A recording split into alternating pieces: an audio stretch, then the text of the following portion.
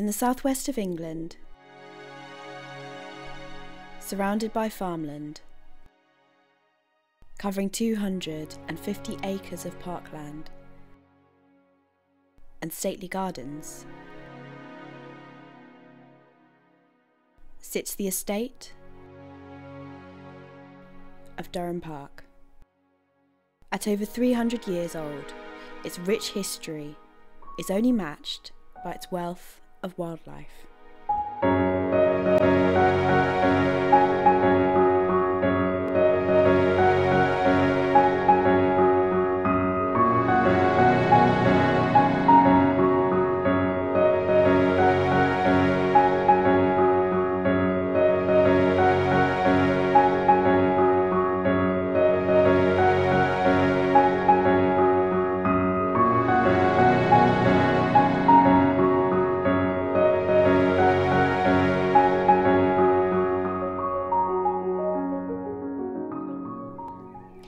Created as a pleasure ground for its original owner, William Blathwayt, the park is now enjoyed year-round by visitors,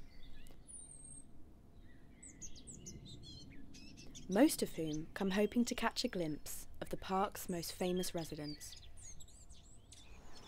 Originally introduced to hunt for sport, they now play a key part in managing the park's ecosystem. Fallow deer.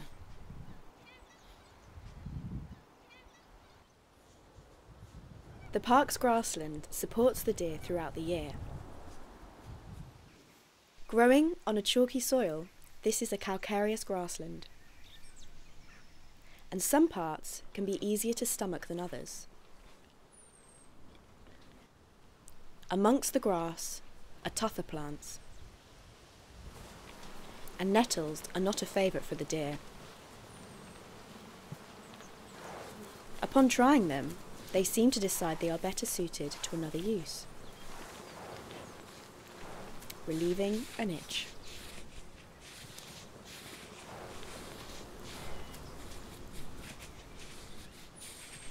To help manage the parkland, another herbivore is brought in during the summer months.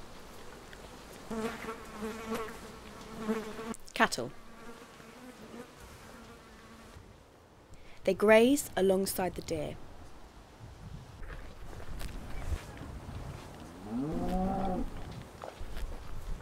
but are able to handle much tougher vegetation. And what they leave behind is perfect for the deer, who prefer shorter and finer grass. But even when feeding on this finer grass, the deer need to aid their digestion.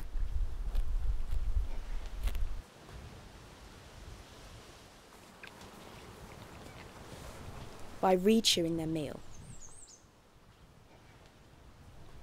They achieve this by regurgitating it and chewing their meal again. Their poor digestion means they are constantly feeding.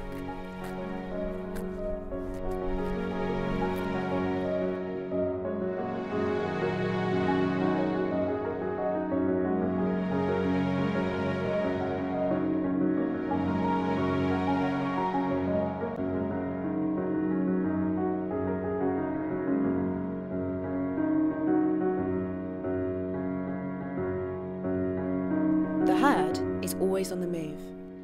They feed constantly throughout the daylight hours, the effect of which means little variation in plant life. However, some areas of the park are fenced to protect them from the deer. These wildflower meadows have a rich biodiversity.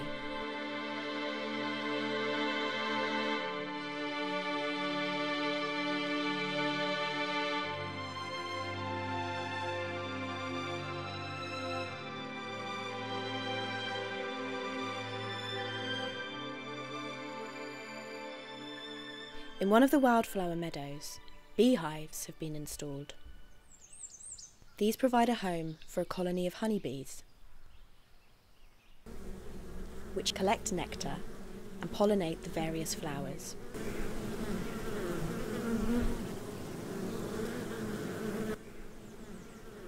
Other pollinators are also found here.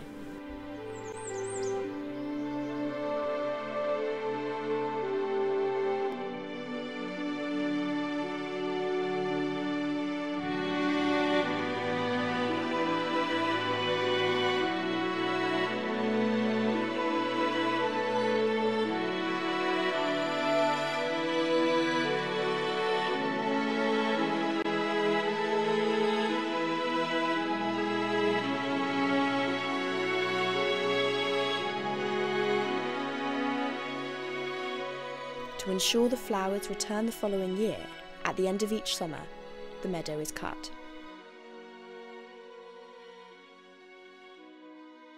This ensures that the seeds disperse and that life will return.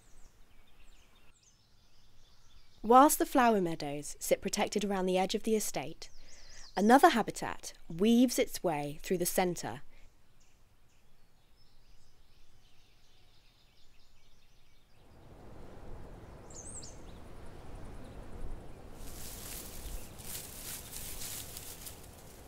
This habitat can provide shade for the deer on a hot day. Deciduous woodland. Unlike evergreen trees, deciduous provide a changing environment throughout the year. And more can be found here than deer sheltering from the sun or rain. Deadwood from natural decay or planned felling is left in piles amongst the trees. Rotting slowly, this provides a unique environment. Although at first glance its residents are hard to spot, and a closer look is needed.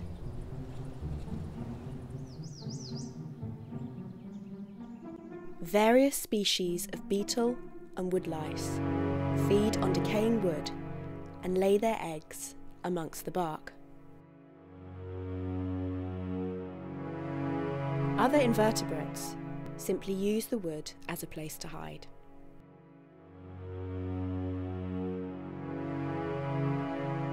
The estate is filled with creatures that would make a quick meal out of this snail. And as night falls, one of them is about to emerge. At dusk, badgers begin to leave their setts, though wary at first. Perhaps now. No. Once dark enough, they venture out.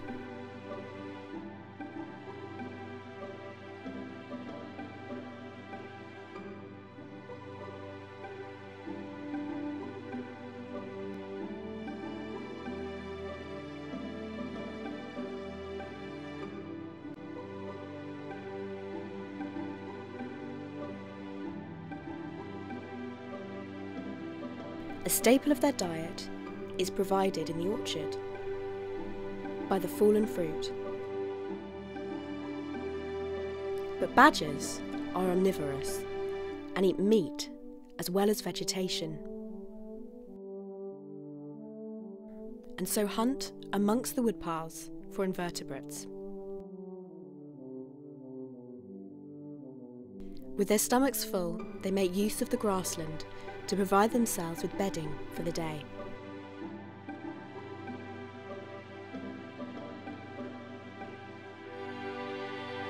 And with their beds made, they return underground.